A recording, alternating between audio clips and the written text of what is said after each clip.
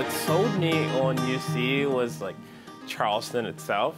So when I came to Charleston and was just exploring the town, and I was like, oh, this is a neat little town. There's cool things to do, outdoor stuff, but still things for people my age to do.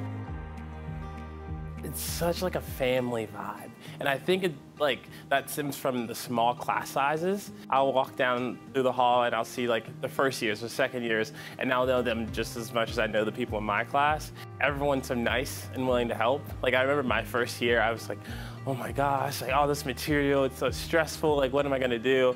And I had third years, okay, just relax, it's fine. Here's some study tips, here's what worked for me, you should try this.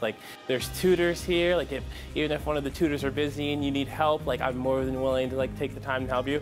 And I feel you don't always get that, at a bigger school, at a bigger place like that. And the teachers they have more availability. There's a smaller class size and stuff, so you do have that access to them more often than you would in a bigger school.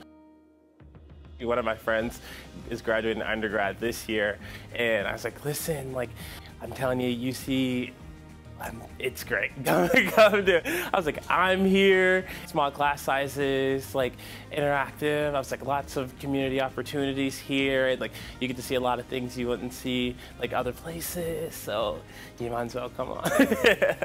And it's affordable, so it's a lot more affordable than a lot of the other places I looked at. So yeah.